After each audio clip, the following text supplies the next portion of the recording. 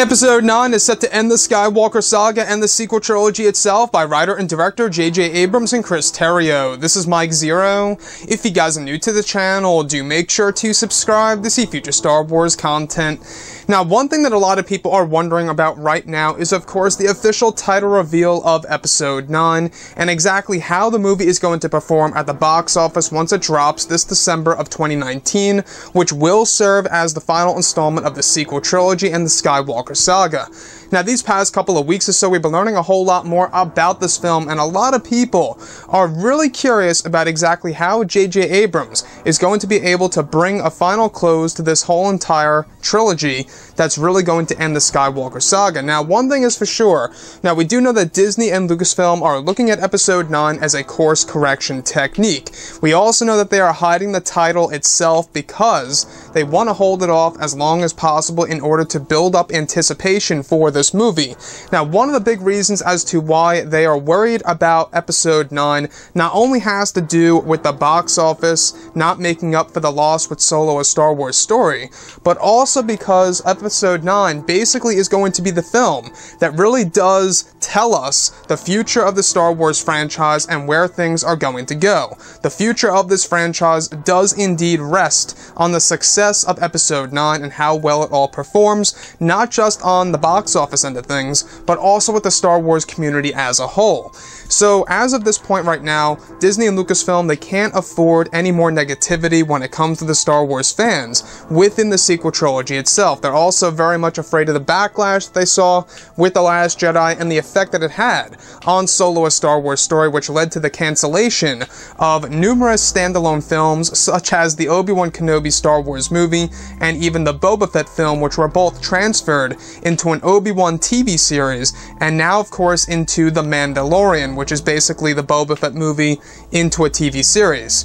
So moving on from all of this, we do know that Disney and Lucasfilm are very much on edge with this movie for all of these different reasons, and a lot of fans are really curious on whether or not Disney is going to be able to really perform really well at the box office with this movie.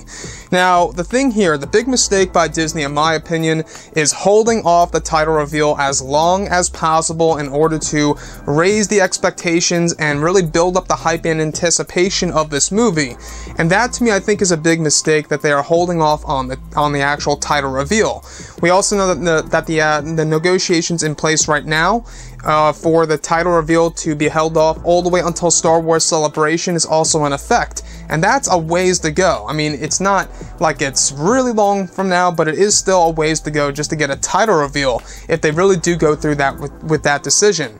So, you know, with the whole entire box office situation, and if this film does not become a success, and how that builds on what they lost with Solo: A Star Wars Story, that could also further lead to more cancellations of course, other standalone films and other Star Wars projects that are currently in the works. So you can really see how Disney is worried right now when it comes to the release of Episode 9 and everything that really does rest on top of it.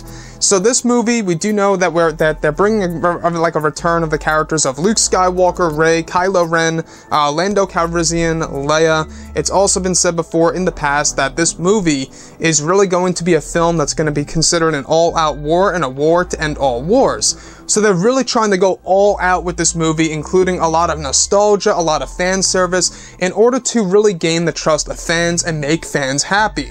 But the biggest question of all is that going to be enough? You know, as of right now, could it be that Disney is basically in denial by using the fan service and nostalgia as a selling point for this movie?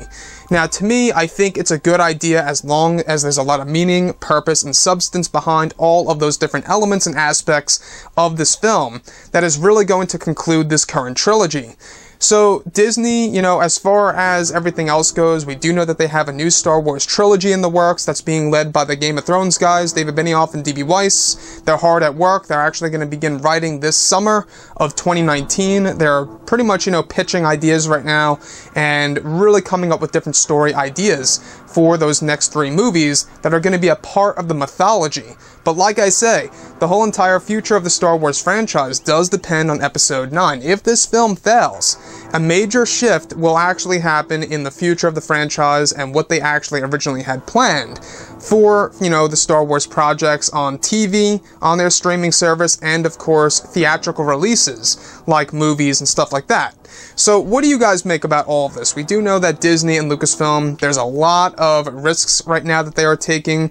They know the stakes. They most certainly know the stakes with the backlash from The Last Jedi and the effect that it had on numerous Star Wars projects that were actually planned and a lot of people were hoping to see that were ultimately canceled and either, you know, transferred into something different and new. Anyways, guys, drop a comment below. Let me know what you think about all of this in the comments. And if you guys did enjoy the content for today, do make sure to drop a thumbs up on this video to support the channel. I thank you all so very much for the kind support, and I'll catch you guys next time.